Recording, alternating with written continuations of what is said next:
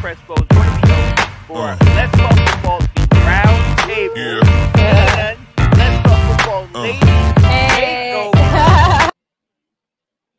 Hi, everybody, and Let's Talk Football. Delilah Crespo here with another episode of Diversity with Delilah. All right, so I'm jumping the gun a little bit, but Latino or Hispanic Heritage Month, as it's known, is September 15th through October 15th. There is a reason why we get half and half, but anyway, so let's get started with Ignacio Molinet. He is known as the first Hispanic player to ever play in the NFL. And there's not too much information because, again, this is like the 1920s and, you know, data and stuff. So I will share what I have. So Ignacio was a Cuban-born professional American football player who played in the NFL for the Frankfurt Yellow Jackets during the 1927 season. He is distinguished as being the first Cuban and Latin American to play in the league. He attended the Peddle School in New Jersey before enrolling at Cornell University, where he followed in the footsteps of his older brother, Joaquin, who was later inducted in the Cornell Athletic Hall of Fame. Molinet lettered twice each in basketball and football. However, his sophomore year ended. Both of his parents sadly passed away. He found a prospect of returning to Cornell too challenging, so he went back and stayed in Cuba. But when the Frankfurt Athletic Association in Philadelphia contacted him about playing for the Frankfurt Yellow Jackets, the defending NFL champions at the time, he returned to the U.S. to play for this team. The team contracted Molinet for a salary of $50 per game. In addition, he received $50 per week just to attend practice. Now, again, this is 1920, so $50 a game plus showing up to practice, that's a lot of money at this time, right? So there is that. He only played 9 games, and only in 1927, Molinet rushed for 75 yards and passed for another 35. He also caught several passes and even scored a touchdown during the Yellow Jackets win over the Buffalo Bison.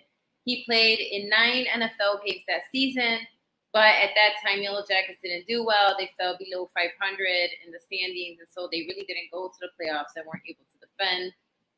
Molinet returned to Cornell instead and decided to finish his career and his degree, and decided to just live a life away from football. At the time of his death, his own family knew very little of his athletic career outside of college. Like, they knew he went to Cornell, they knew he played basketball. They didn't know that he actually played for the NFL. And so they didn't realize that he was distinguished as being the first official Latino to play in the NFL. He decided to focus on business. So that's basically what he did.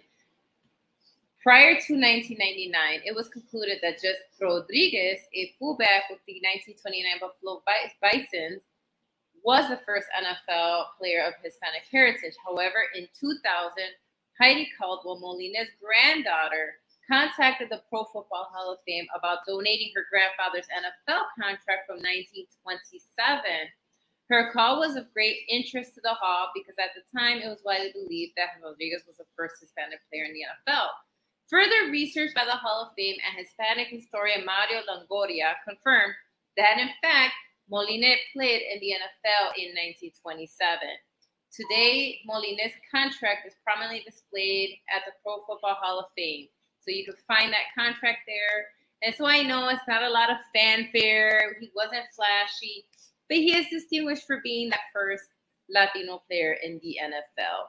And so just jump the gun a little bit there with Hispanic Heritage Month to talk a little bit of Lou and why there really wasn't a lot of information about him. It's because he didn't spend a lot of time in the NFL, but he should still be recognized as being the first Latino to play in the NFL. And that concludes this week's episode of Diversity with Delilah. I will see you next time with another episode of Diversity with Delilah. Thank you for listening. Bye. Yeah.